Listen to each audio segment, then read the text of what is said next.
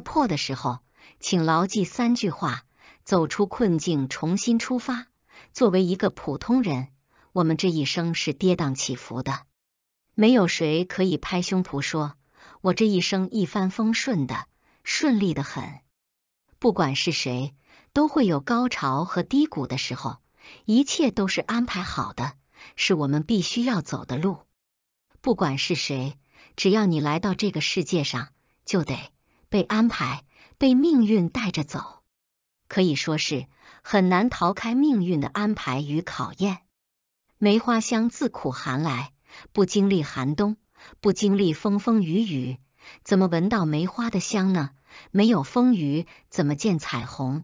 不磨练意志，怎么成就更好的你呢？在困境中，我们不断茁壮成长，打不死的只会让你更加强大。最后，这些都会成为你的起跳器，帮助你跑得更远更好。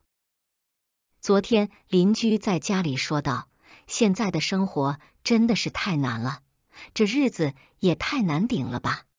他说，现在的生活压力是真够大的，房贷车贷、养儿养老这些都得考虑，物资也是不断的上涨。确实如此，现在的经济非常之不好，每个行业都有每个行业的苦，什么都涨价，除了工资不涨。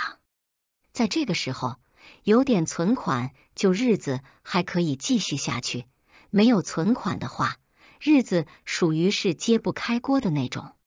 当我们进入到成年阶段的时候，容易2字就写起来就很艰难了。我们从来都不易，都得度过一段举步维艰的日子，有一段难熬的回忆。当在困境中的时候，我们要学会跨过去，迈开脚走出去，才可以见到新生、新的希望，开始过一段不错的生活。所以当落魄时，记住这3句话，领悟这3句话，相信可以在迷茫的时候给你带来一线希望，一束光。人从来没有容易2字，我们常常可以听到周围人说，今天怎么又这么不走运，很不幸等等。看到别人在舞台上闪闪发光，自己在台下阴暗角落，总是有落差感，会感慨自己的不幸，自己的困难，这个世界只有自己在受折磨，别人没有。但是其实这个世界上每个人都有每个人的困难，不同时间段罢了。正如有的人正在经历磨难，悲伤不已，万分痛苦，但是有的人正值青春年华，幸福美满，他的人生才刚开始，还没达到磨练的时候。所以当你受到折磨的时候，就会很悲痛万分，就会认为自己是不幸运的，进而产生不好的情绪。学会面对，学会度过艰难的日子。成年人从来都没有容易2字，都得或多或少的遇到困难险阻。我们的人生会有高潮，也会有低谷，是属于常态。我们每个人背后的艰辛、酸楚，要知道这世界这么多人，绝对不止你一个在受难。只有看清楚命运，看清楚人生的哲理，才可以坦然接受低谷、落魄的模样，才可以放好心态，继续积极向上。没有跨不过去的坎，我们这一辈子说长也长，说短也短，几十年会遇到很多事情，但是只要我们不放弃，总是会过去的。不管遇到什么事情，只要坚定自己，相信自己可以的，就一定会过去的。最坏的结果就是自己放弃了，那就没有人可以把你拉回来了。自己一蹶不振，不思进取，萎靡不振。当自己放弃自己的时候，也就觉得这个难过跨不过去了，也没有什么希望，人生很黑暗。但是当你咬紧牙关的时候，难啃的骨头也会被你吃掉，眼前的问题也不是问题，迈开脚步跨过去，度过这一道又一道难关。其实我们这一生没有什么难以跨越的难关，就只有你敢与不敢的选择罢了。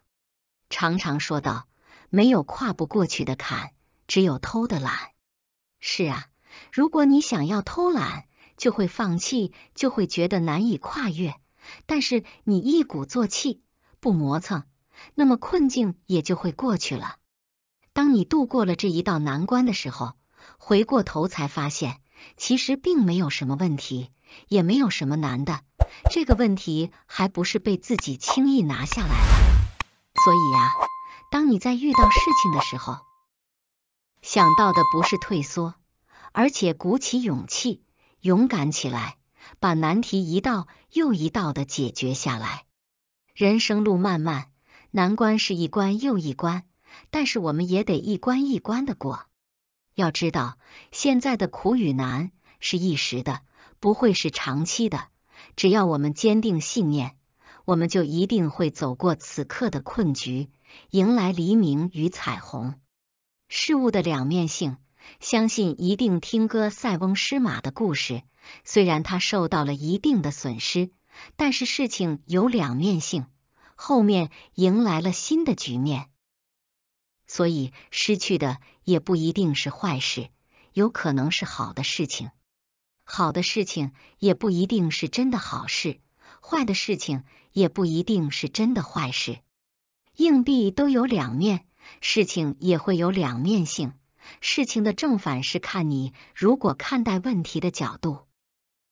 困境也不一定是困局，也许会给你带来新生、新的机遇、新的局面、新的开始。虽然你此刻失去了一些，但是将来会发现，现在失去的以别的方式展现，或者还回来。这一辈子就是在失去与得到的过程，一个阶段需要失去一些东西，但是一个阶段又得回收与收获的时候。当你失去了一个你爱的人，但是将来一直会有一个爱你的人来照顾你，不让你那么辛苦，那么一定会感谢当时的他。还好他放弃你了，不然就这一辈子就毁了。当你正处于困境中的时候，狠一把，咬咬牙，在困境中找寻出路，在未来一定收获精彩与美好。不到绝境，就可以触点反弹，绝不放弃，就一定可以度过。不断的奋斗与努力，才有反转的机会，新的机会。事情都有两面性，拿起一个柠檬，可以做成酸涩的柠檬糖，也可以做成热销的柠檬茶，就看你要把这个机遇以什么角度来面对它。你的人生要自己把握，要自己把自己的命运牢牢抓住。我的命运我主宰，我命由我不由天属于世。你若是坚信一切都会好起来的，那么便是晴天，即使一时是乌云密布，但是总会离开，出现黎明。加油向前走吧，保持良好的心情，积极向上，我们终将会取得胜利，收获丰硕的果实。感谢您观看视频，请不要忘记点赞、评论和订阅。祝您生活愉快，充满活力。再见。